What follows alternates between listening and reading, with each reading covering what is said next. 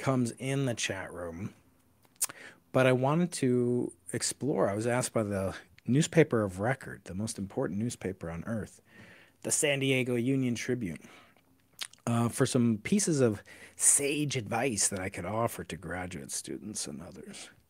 And that was involving the notion of what it's going to be like when they do graduate and what they're going to move on into. And there's always a lot of pithy advice, and there was some good advice from folks online in this article that's linked in the YouTube. In the YouTube video description on my secondary channel, which is called Keating Clips, and there was tons of really good advice. There's advice from other teachers, the head of a certain agency called Manpower, probably get canceled, have to change that name, Manpower Incorporated, which is an employment agency. Phil Blair offered some advice about career management. And so I tried to write it for people that aren't necessarily going on to the business world, but are going on to maybe graduate school, medical school, law school. And how can they succeed? And how can they know what they really want to do? This is not exactly an easy thing to figure out. I remember when I started graduate school 30 years ago, I can't believe it. I thought graduate school would just be like a harder version of undergraduate. The homework problems would be harder. I'd have, kind of more just brilliant colleagues surrounding me, and we'd be solving these homework problems and really not understanding as a senior in college at Case Western, where I'll be returning in a couple of months to give collect an award for being an alumni of some renown, I suppose.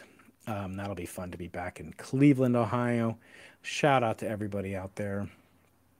But there was some great advice. There was advice from Rear Admiral Roni Froman Blue, who is a really renowned person, a naval officer, and the first woman to command the U.S. Navy's Southwest region. Pretty cool. Mine was called "You Made It. Welcome to the Infinite Game." And I wanted to describe what's going to happen in the future, which is that I think people are going to become participants in a game that's very, very unlike being an undergraduate.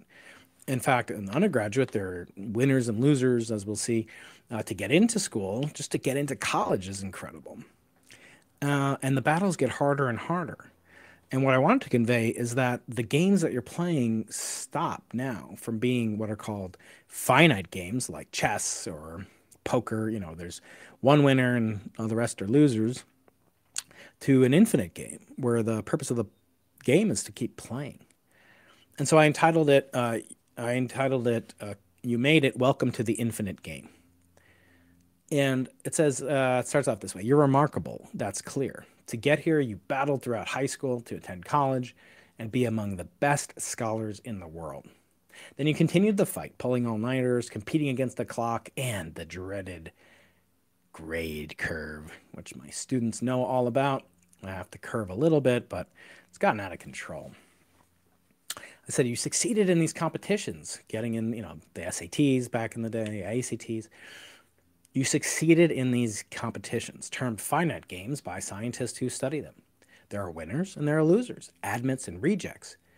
You got admitted, you made it, and then the battle began. You won. You succeeded and you thrived to get to graduation." Now that I'm talking to graduates of colleges primarily, although it's true for high school graduates as well that are becoming college graduates. But I was asked particularly about college graduation. So I say, but now the real game begins, and boy, is it a doozy. There are no rules. There is no end. There are no winners. There are no losers. Now you are playing an infinite game. The object is to keep playing. And I say, my wish for you is that you'll never stop learning, for learning is the most beautiful form of play. And you could build on the skills that you've learned and continue to play. So I say, ask questions, explore, and experiment. I was asked to keep this to under 200 words, which I don't have to do now since this is my channel. But I really wanted to say that exploration and curiosity is what got you into the position of being a scholar. Now you have your license, sort of like your driver's license. Now things can get really dangerous. Or you could build upon what you've learned, be be have a little bit of swagger, but not too much, and keep it going. Keep the education process going. When I learned how to fly a tiny little Cessna back in 1995, the instructor turned to me and said, "Congratulations, you passed your FAA mandated designated flight exam, and now your education begins." Same thing when I had got out of graduate school. That's when the learning begins. So I said, most of all, never stop sharing what you learned with others. They're no longer your competition, they're your teammates in the infinite game of life. So life is an infinite game. No one gets out alive. No one has succeeded in passing through the final paywall at the end. Unlike this advertisement, there is, or this article that I was a part of, they took the paywall off, so you can read it just fine. I think it's I think that it is being told that there's no sound. Uh-oh, that's bad. No, there's sound. There's sound. I'm sorry. So I think it's what's important to realize is that every step of education, the rules change. There's no real clear-cut path from an educational scenario like high school to college. It's totally radically different. There's no clear-cut path from college to graduate school, law school, medical school, business school, or the real world, getting a job. And I was talking to a friend the other day who's kind of he's sort of having a quarter life crisis, maybe I would say. I won't say who it is, but he's expecting his first child. And I said, you really can't appreciate there's no way to extrapolate from what you've experienced, maybe even with your wife, and in past relationships. There's no way to extrapolate that to the future of what it's going to be like in the next month or two once his first child arrives. There's no adiabatic transition. There's no pass through where you can say, well, this is kind of like what was before. It's kind of like marriage, except it's different. There's a little person. No, no, no, no, no. It's as radical a phase shift as the human being can understand and appreciate. Not just for the wife, who is going to be, suffering most physically. There's an old joke that I told my wife after our first child was born, and it goes like this. There's a husband and his wife's in labor for the first time with their first child. They go to the hospital. The doctor is working hard. The nurses are working hard. The mother's in labor. A couple hours go by. The father's like, doesn't know what to expect. The parenting classes didn't say what happens. The wife is in labor for 12 hours. 18 hours go by, 24 hours go by, 36 hours go by, and they think, I cannot take it anymore. I'm out of here. This is ridiculous. I can't stand it. I can't stand it. I'm going to just go nuts. He goes out. 5 minutes later, he gets a frantic call from the nurse. Come back in, come back in. Your wife delivered a baby. He runs back into the hospital, runs up, looks at the doctor, looks at his wife. You can't really tell. I speak from experience. You can't really tell what the sex is of the baby when it's born. You really have to be told. So he asked the doctor, doctor, what is it? What do we have? 36 hours of labor. What do we have? And the doctor says, congratulations, you have a beautiful baby girl. He goes, oh, thank God it's a girl. Oh, thank God. And the doctor's like, okay, so wonderful that you're so happy you have a daughter, but I'm just curious, some fathers are, more excited to have a son. I don't know what makes you just so grateful to have a daughter. He said, doctor, don't you see? If I had a son, someday he might have to go through what I just went through. So it's a little joke, but there's no way of explaining the minute after you have a baby to the person you are a minute before. And to some extent, you can't really understand what the real world, quote unquote, is like after graduating from a previous existence. The only thing you can know for sure is it's totally different. And you can, of course, benefit from the experiences that you had in your previous relationship, or your previous in the previous way of life that you enjoyed before a baby, before graduation, etc. But there's no way to really understand what it's like until you go through it. So the question is, how do you go through it? How do you appreciate it? How do you take the time to really be mindful of how radical a shift it's been in your life, but also continuing to thrive and use the skills that you've built up. So my real advice, which I gave to one of my students, came to my last office hours yesterday, and she was asking, how can I prepare for graduate school or for my summer internship? The professors that I'm talking to said, oh, just relax until you show up on first day of grad school or internship. And I kind of had some sympathy for that advice, although I didn't think it was great because at the, the bottom line, she was interested and excited to take the initiative to do work before she shows up. So the professor advisor to be should encourage that. She's not going to take off the whole summer and go surfing, as I did after I graduated, because I didn't want to go to graduate school burned out back then. And I worked in a little restaurant on the eastern end of Long Island called the Stephen Talk House, and that was super fun. And I met all sorts of cool people and celebrities and just normal fishermen and lobstermen and all sorts of the milieu from the eastern end of Long Island. It was one of the greatest experiences of my life. Had nothing to do with the quote unquote world that I'd be entering as a graduate student. And I'm so thankful that I did it.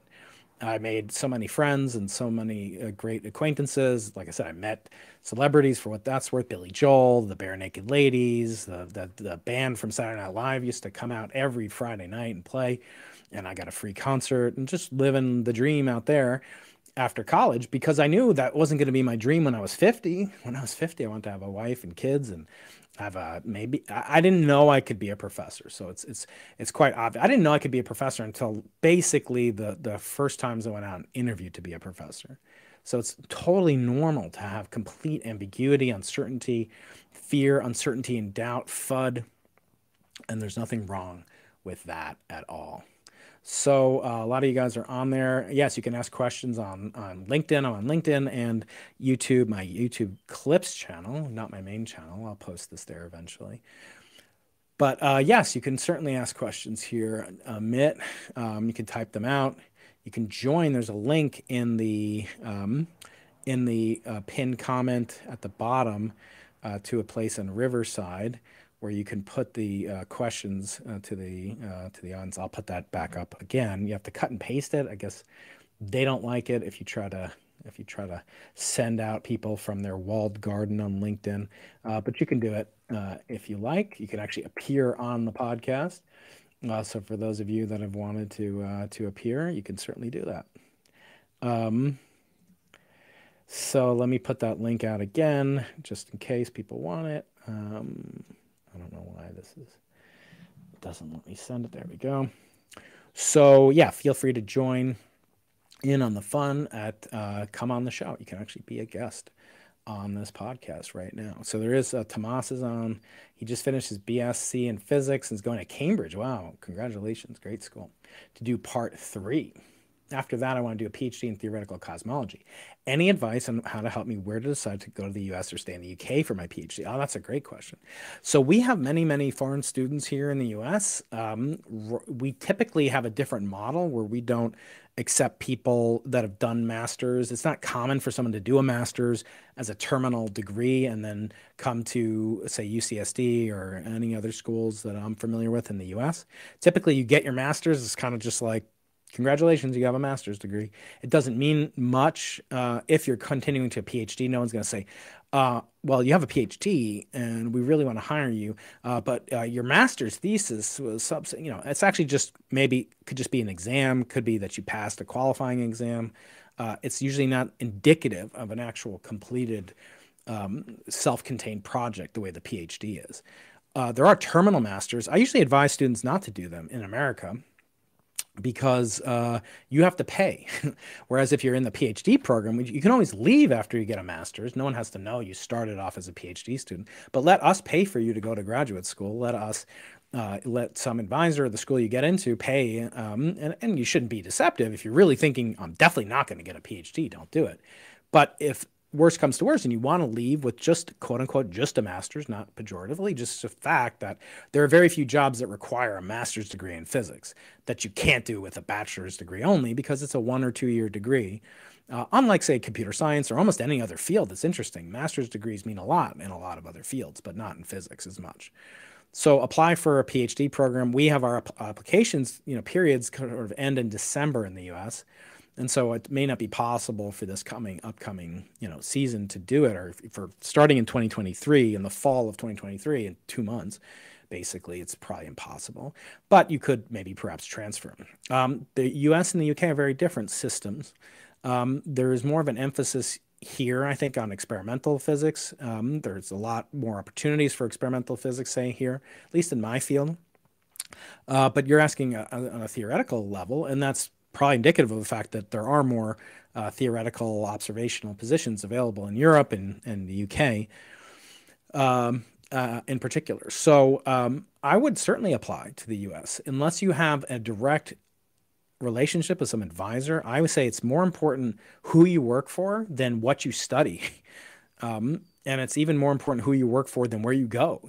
I went to Brown University, which is one of the hardest institutions to get into as an undergraduate. I went there as a PhD. It was less challenging to get in, a higher acceptance rate. I thought I wanted to do theoretical condensed matter physics, which is a very arcane sub-branch, although I have done videos with Jorge Hirsch about recently, who is a theoretical condensed matter physicist. I'll do more. Felix Flicker, another one. But I wasn't really cut out to do it. Perhaps I didn't have the passion that I had for what I'm doing now, which is to be an astronomer, which is what I was doing when I was 13.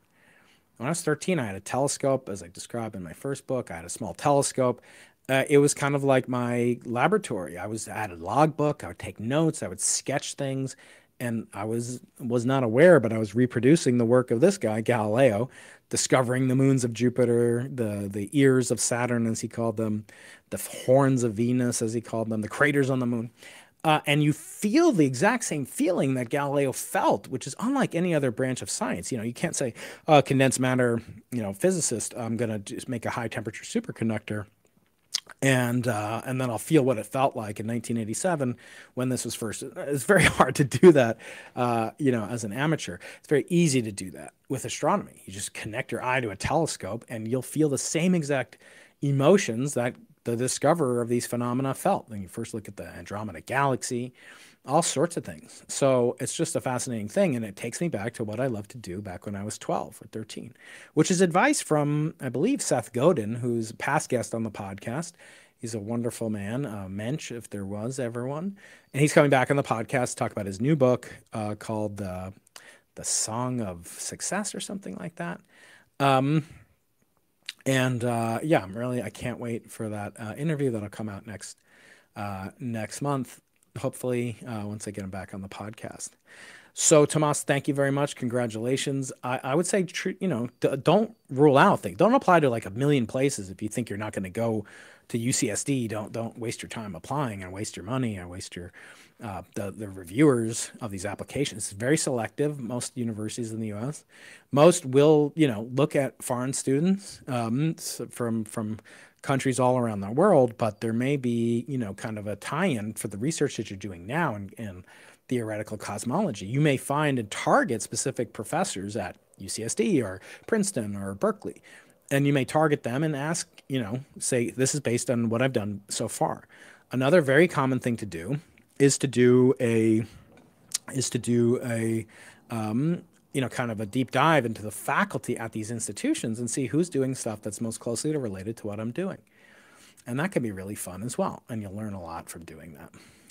So great, Tomas, that is great. The one thing I would say not to do is never email somebody, that you're interested in getting a reply from saying the following, like, I will do anything that you want. Put me to work. I get that frequently. I actually got that 3 times this week from 3 different brilliant, incredible students. And I always say, I respect you. And some of them I didn't know. I was giving a guest lecture and they came up and I'll do anything. It's very flattering. It's also very, very challenging. When you tell somebody that, be my mentor, you're asking them to do an unpaid internship, for you, basically. By you volunteering an unpaid internship for them, it's actually putting a workload on them.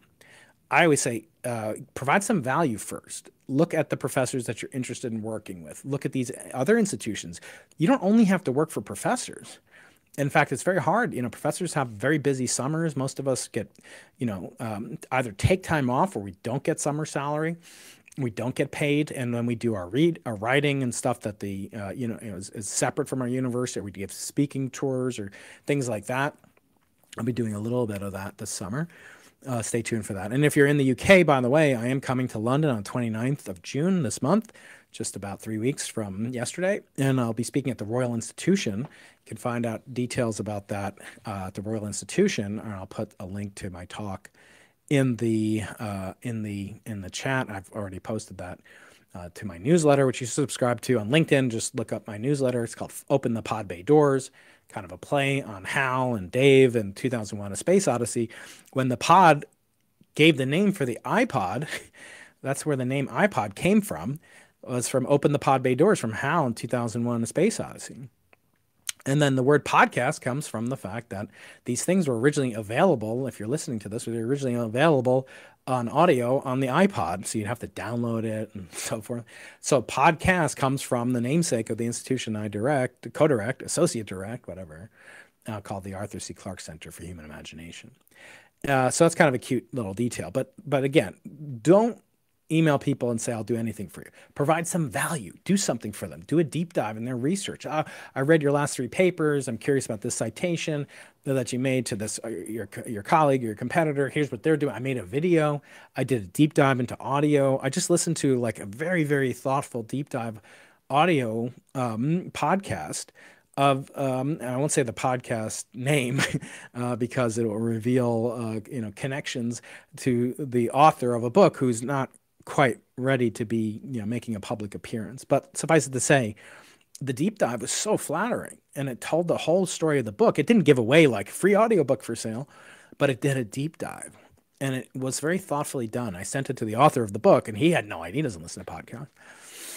And it was a very moving thing because I had read the book and I know the person involved. So it was incredible. And this person did this podcast not knowing that this person would ever even hear about it, the author of the book. And it provided a tremendous amount of value to the author of the book. So I think it was a wonderful thing. And he didn't do it like because he wants to be an intern. He's a famous podcaster. You'd all know his name. But anyway, the point is, provide some value when you reach out. I did a video. Don't send me a paper. I got a paper yesterday, 75 pages of reading material. Can I help out? Can I promote? I said, no, I can't. I'm sorry. I have too many other things to do. If you're asking me to read a 75-page paper, you're asking me to put aside 5 hours of my time, take away 5 hours from my little young daughter. And how much is that worth to me? It's certainly not worth, free.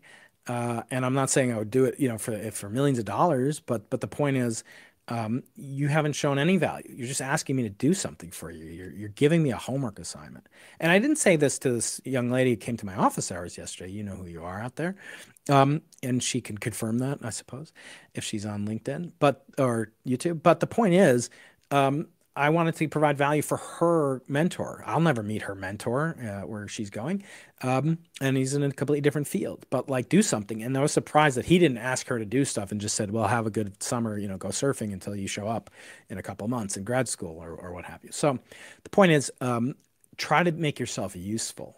It's very hard to beat somebody who's useful, who's always being thoughtful and conscientious, reaching out and providing value before they make an ask. There's a book by Gary Vaynerchuk, Gary V, says, it's called jab, jab, jab, right hook or something like that. Meaning you give 3, 4, 5 things for free. You just do it. You don't expect anything. It's not transactional.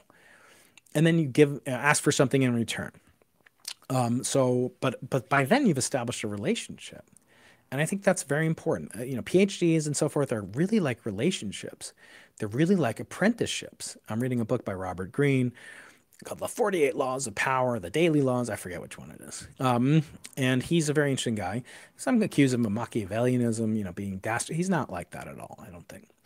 But he says, never despise free. Never think that you are getting no value because you work for free. And I'm not doing this because I want to. I have hired a lot of graduate students, a lot of undergraduates I pay very handsomely, postdocs and so forth that work with me, engineers. I have a huge budget that, thank goodness is working well towards the delivery of the Simons Observatory with my colleagues and friends. So this is not to save money. It's just to say that, you want to be useful. You want to do useful things. And sometimes to do that means you don't ask for something up front, you provide something up front. You want to write and make thumbnails for Lex Friedman or Brian Keating, make some. Eventually, I'll pay you. That's a very good example. Don't say, well, like I'm not going to do it unless you pay me, and here's my work. Because again, it's a homework assignment for me. I have to go out and see is like this person any good, and well, this thumbnail's kind of good, but that one's pretty. No, just give it to me. We'll do an experiment. You put some skin in the game. I'll put some skin in the game. I'll spend my time. You spend your time. It could be on YouTube. It could be in science. Make a JavaScript plot of like, what are the recent papers, that made citations to my recent paper on axions or something. Do something cool. Make an animation of something I can use from a scientific paper that I made. Those are like gold. People love that.